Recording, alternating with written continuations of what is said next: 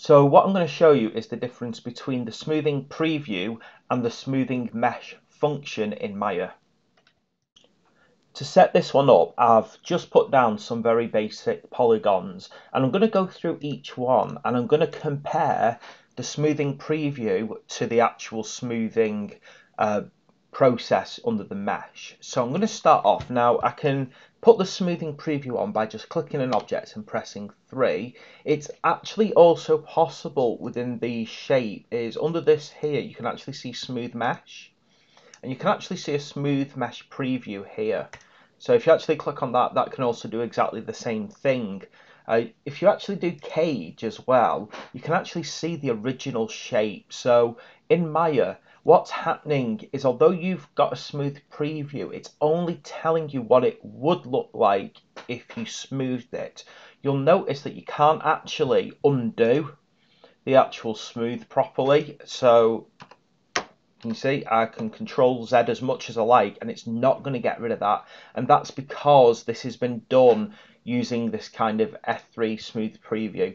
So it hasn't actually changed the physical model. It has just created an effect for you to see if it's worth smoothing it. Now, obviously here, we've got the subdivision levels one as well, which you can also play around with, but I'm not going to look at that at the moment. So, going to finish smoothing all of these, and what we have now, you can actually see smoothing a cube and smoothing obviously this other type of polygon here. That actually gives you pretty much two very identical shapes. So now I'm going to show you what happens when you properly smooth something.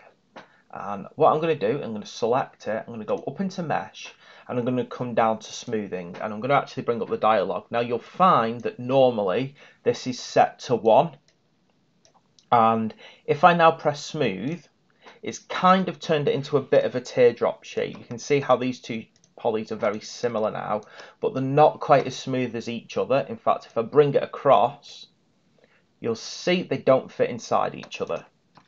However, I'm going to actually solve that now, just by undoing that so it's a cone. I'm going to go back into my mesh smoothing. This time I'm actually going to set it to 2. Then I'm going to smooth it. And you can see this time that these have become almost identical. In fact, if I slot them together, they pretty much match each other perfectly. The same can be said for every single one of these. If I set it to 2 and smooth it, set it to 2 and smooth it, and then again mesh smooth, and there we go. You can see now that these are actually pretty much identical all the way along to their smooth preview counterpart, and the idea behind that is obviously that you've locked it in. You'll see as well that the big difference is if I go up to edit and I actually delete all by type and get rid of the non-deformer history, the actual mesh does not change, and you can actually see if you compare them, this has still got its original shape in the background. This one doesn't. It's been fully transformed. Now from here I can do different things. I could remesh it if I wanted to, and it just adds loads more polys to it, but I don't see the need in doing that at the moment. On top of that, if I actually go and delete all of its non-deformer history, in the future that's basically going to be locked like that. So basically I've changed its I've basically removed all of its past. It no longer knows that it was ever a cylinder.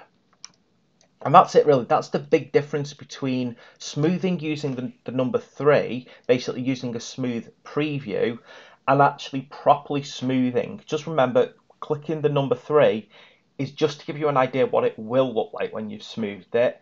It doesn't actually smooth it. To do that, you head up into mesh and you properly do the smoothing function.